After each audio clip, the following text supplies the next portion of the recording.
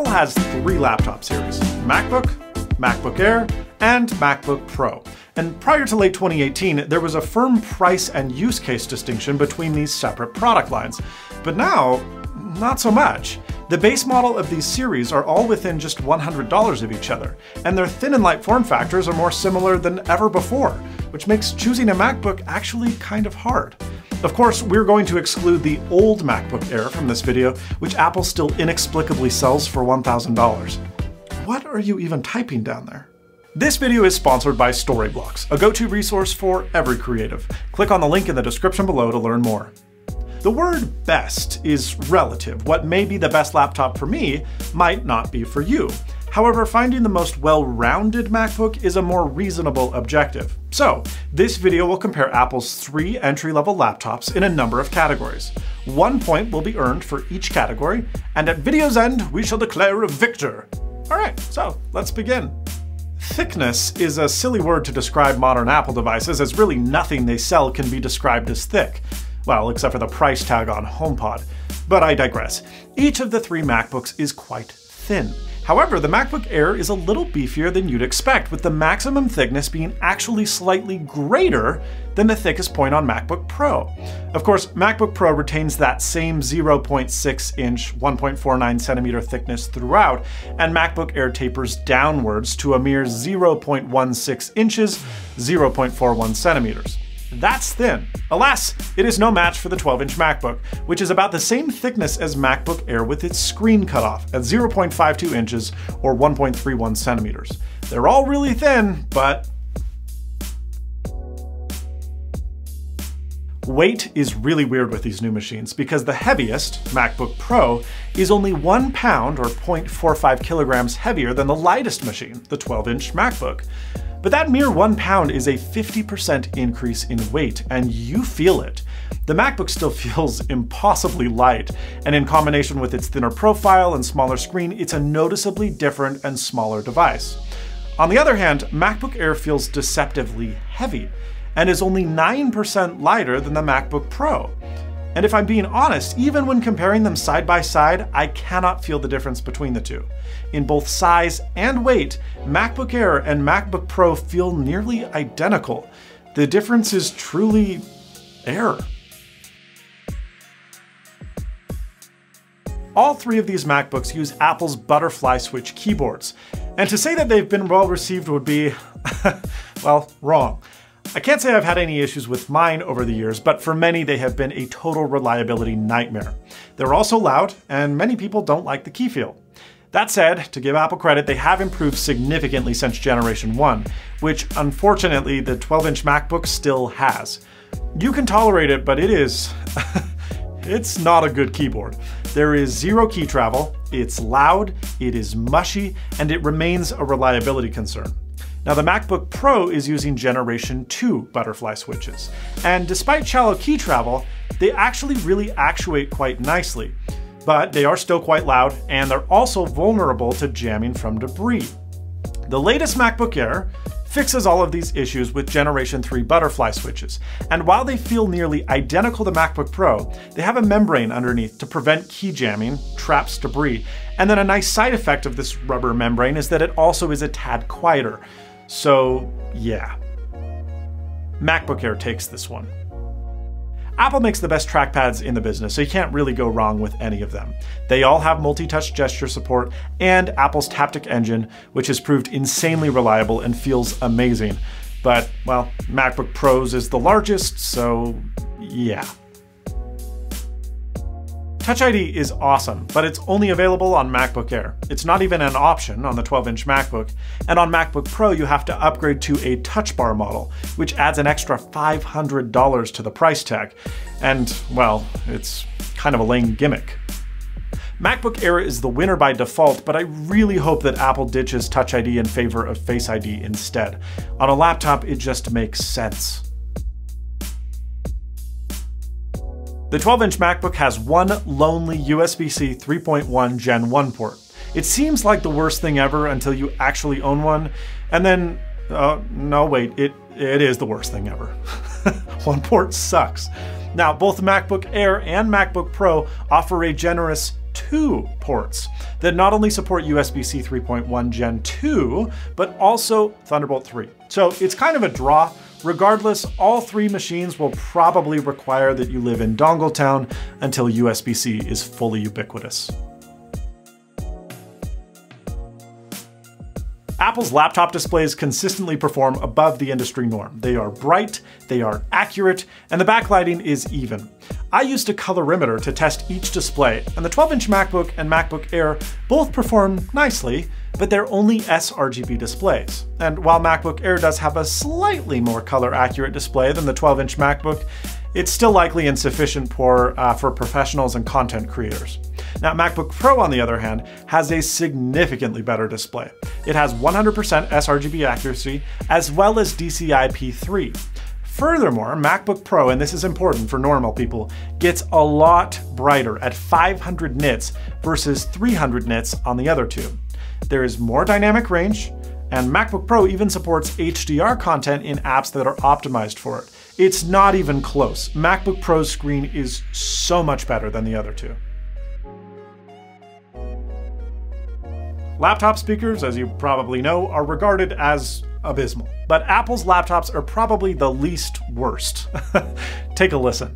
If no one has the cure, then let's eat the spoon up, 'cause I can't say I've tried and I've failed. So pour out the food, please give me 2, do it all once again, yeah!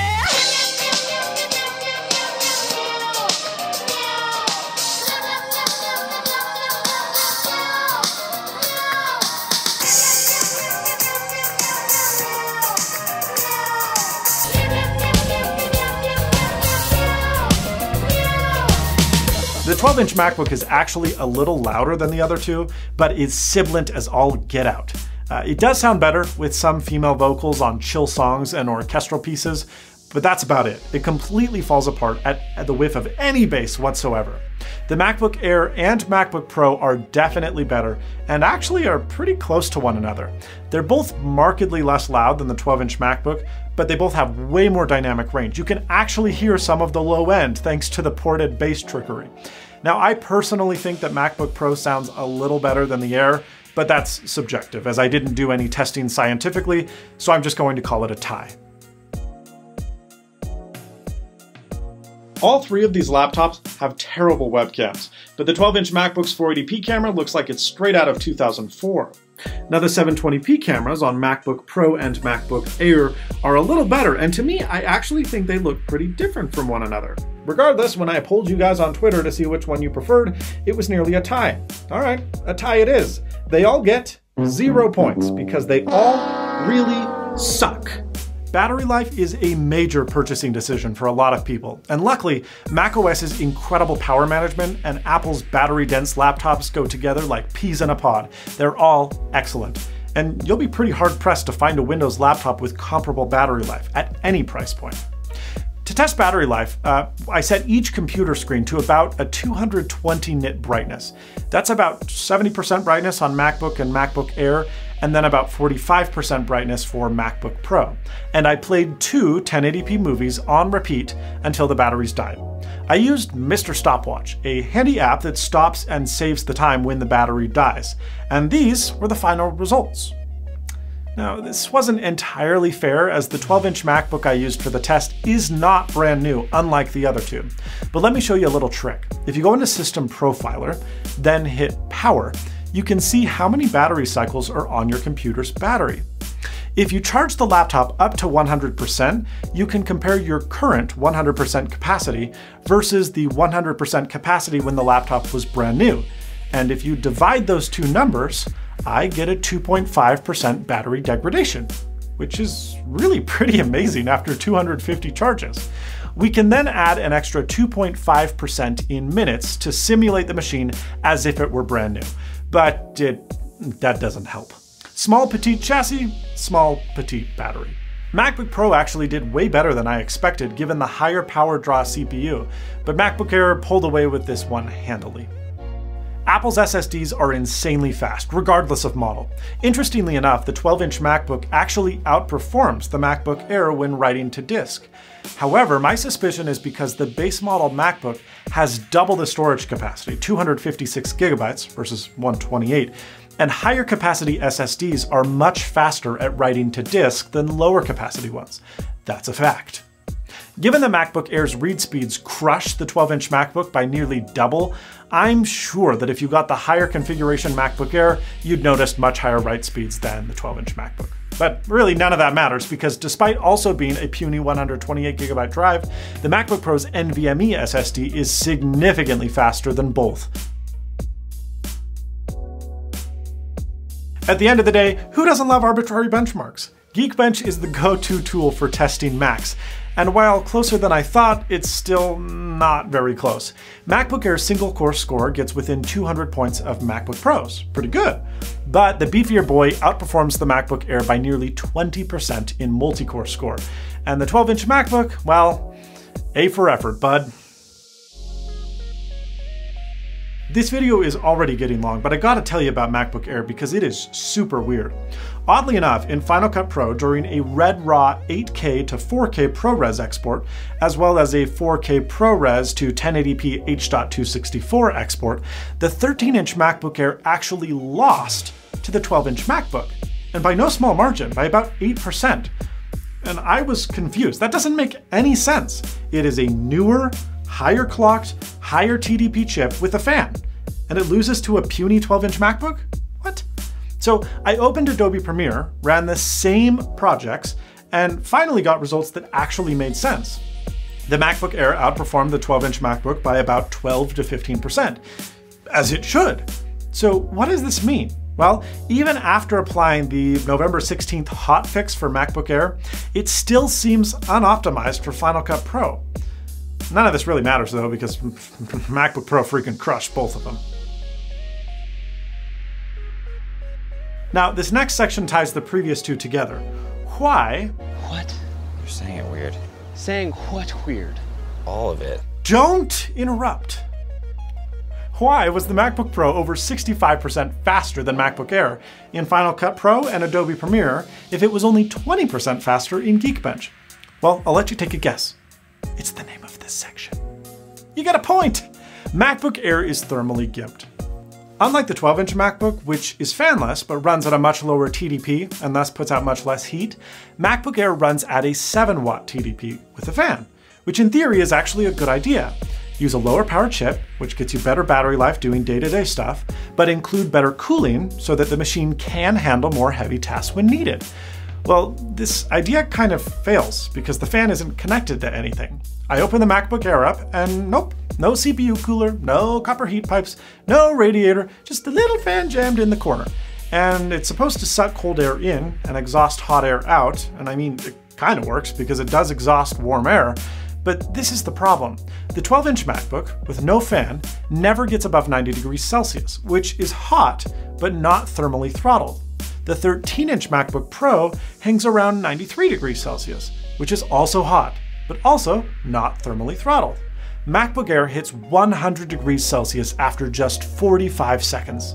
The chip's T-junction temperature, which is Intel speak for the maximum operating temperature, is 100 degrees Celsius. So once a chip hits 100 degrees Celsius, it lowers the clock speed to the point that the chip remains under the T-junction temperature.